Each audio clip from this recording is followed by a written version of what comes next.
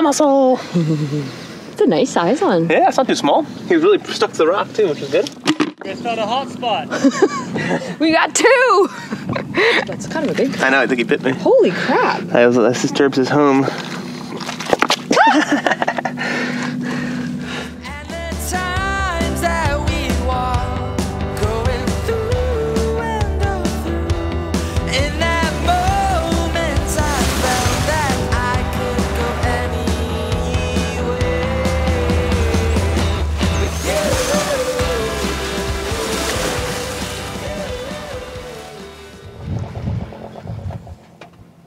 Good morning. Just having our coffee out in the cockpit here in Maine, and we are, I guess, near Port Clyde. That's where we're anchored. And we're gonna head in shortly to check out this little island that we're gonna be spending some time at. We are anchored near Blubber Island. We arrived to this spot yesterday after a long 85-mile passage from the Isle of Shoals, which ended with what you may call the perfect cruiser's introduction to Maine, a minefield of lobster pots, which we carefully weaved our way through under sail before setting the anchor. Delos has some friends that have a cabin on this little island. They're not here right now, but they've said that we could use the cabin while they're gone. So we're gonna go check it out. And yeah, I think we're gonna be spending our quarantine time here. Super chill spot to spend in the next 14 days of self-isolation up here in Maine. Yeah. So we have lots of food. We packed a boat up of food in Annapolis, and I guess we'll just chill out and use the cabin for hanging out at night and stuff. So pretty cool setup. I think they ran a power line from the mainland over here, so it has electricity, but there's no running water. But there's pumps and I guess some like rain catchment systems. So that's pretty cool. Kind of like half off the grid, half on. Yeah. And the smell of the air up here is, oh, it's one of my favorite smells. It's just so fresh, and that pine scent. Oh my God, I'm in heaven. Let's go check out this sweet island, huh? Yeah.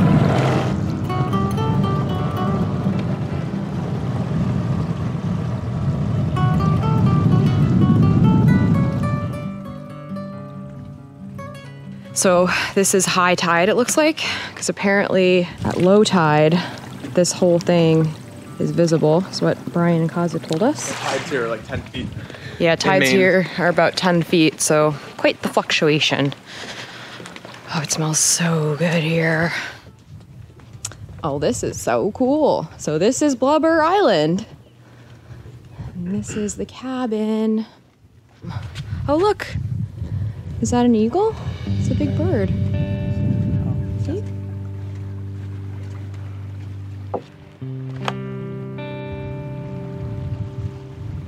Sweet back porch we got here. Pretty cool. Yeah, I could deal with this for a couple weeks. God, it's gorgeous.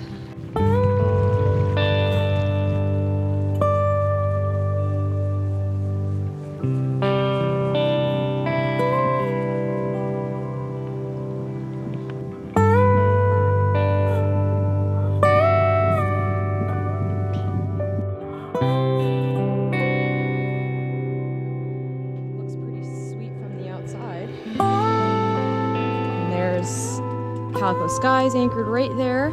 So pretty easy access here. Ooh. This is cozy, huh? So much wood. Wow, this porch. Check it out. Yeah. This is nice. Air is so crisp and nice, cool. It's like a good spot for people to come gather. Yeah. Kind of like a TTYC, except Yeah. I guess a little more civilized. Yeah. But it's fun because a lot of our friends from the Bahamas are actually coming up here. So like Andy and Charlie are here.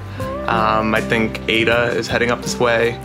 Our friends Will and Linda. It's kind of cool. It's like a little, like we're doing the same things, right? We'll be, I guess no bonfires and we're not burning garbage, but.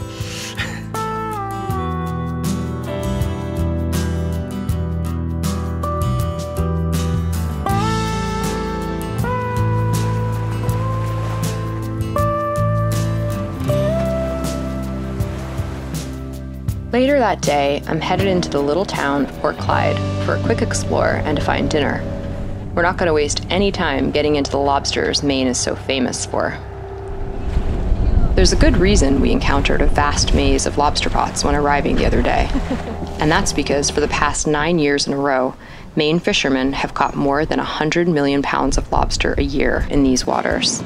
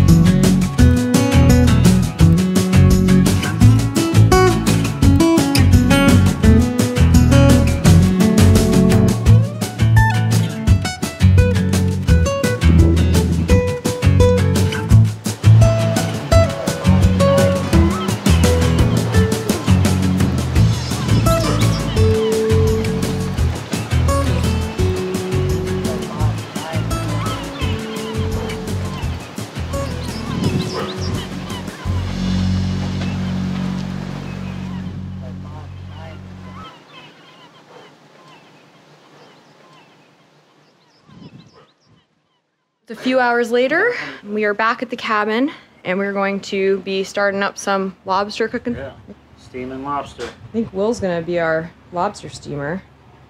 And maybe you can do the sausages? Grill the sausages? That one. That one? There were some tough days, eh? Oh, that wasn't that guy. Yeah.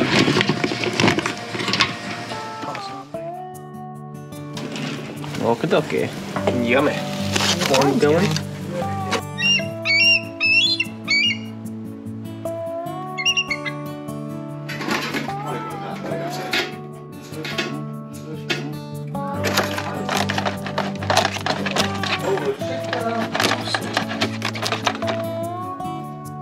Stay there, Will.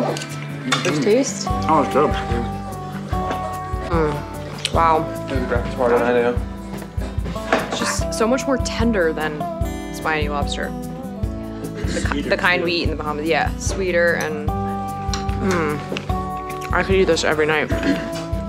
It was okay. Not my favorite. I've eaten better. He likes the sausage. I like the sausage.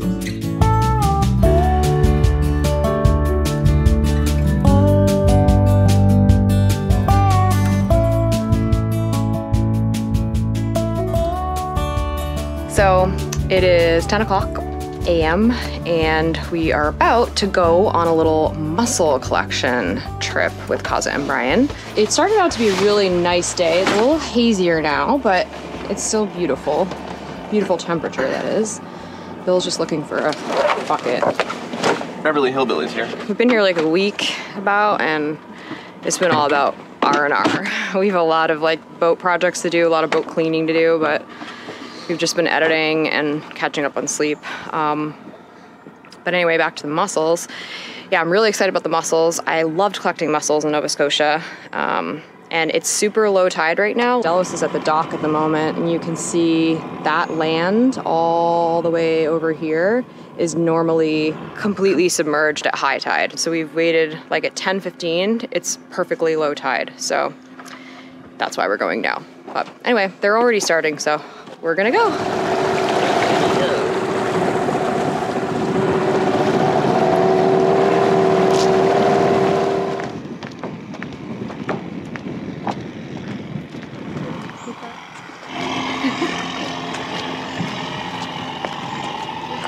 Hi.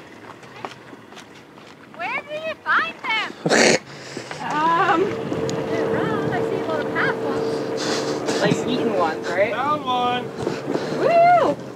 So we've been told that, like, if you pull away the seaweed, they might be hiding kind of like on the sides of the rocks.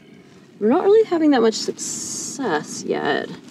But we just started, so we'll see. Maybe we'll get lucky. I think Brian and Kaza found one.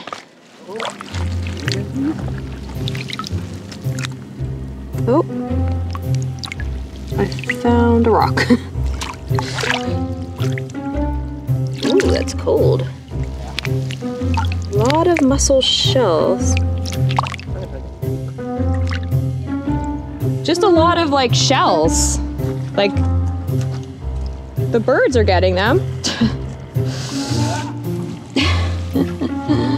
Careful, honey. Is that like super cold? Yeah. Another empty shell. Lots of empty mussels. Oh, that's cold. Ah. I love gathering, though. It's like one of my favorite things to do. So if we find any, I'm gonna be really excited. What's this? Oh my gosh. You got one? I got one! A mussel! It's a nice size one. Yeah, it's not too small. He was really stuck to the rock too, which was good. It's not a hot spot. We got two! That's kind of a big. I know, I think he bit me. Holy crap. That disturbs his home. Nice, Vern.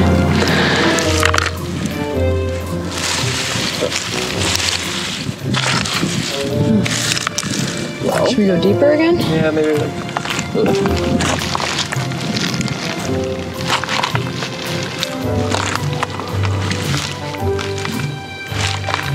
don't know how you're doing that in flip-flops. Did you check this rock yet? A little off.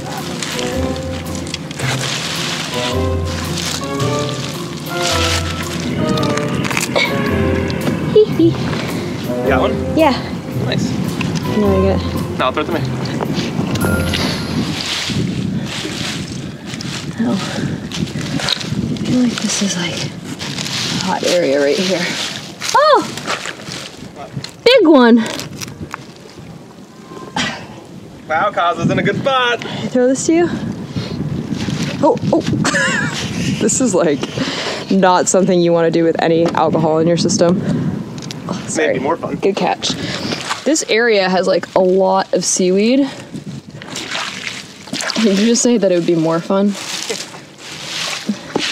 The more challenging, the crabs will become funnier. That's true. I would definitely have less fear of getting bit.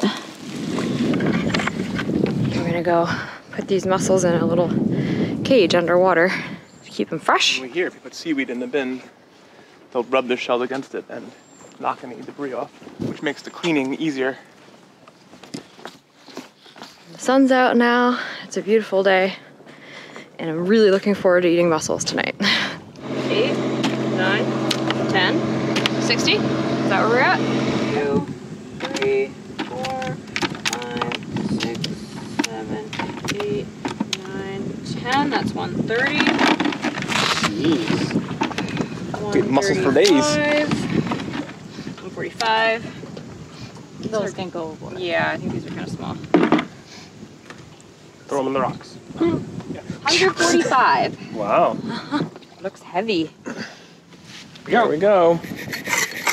Later that day, we're back at the cabin to clean and cook our mussels.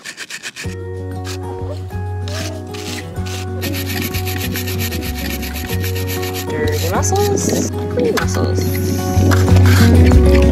The brightest sky I have ever seen, the most colorful one like a dream. You wake me up with a new bright smile. I know I'm truly alive. I wanna save every moment. Beautiful sunset. It's gorgeous. Love, we got this one right.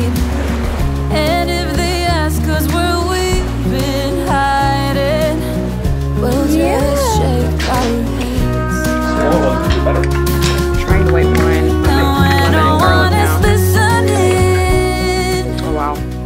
really good. I confess, I let you in on everything, even the fact that I'm obsessed.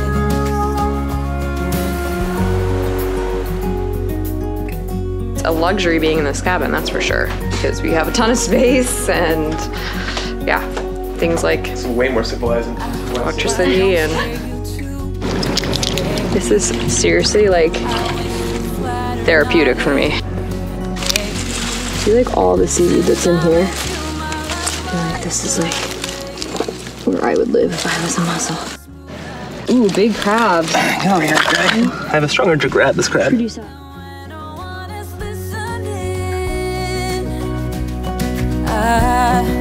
I can't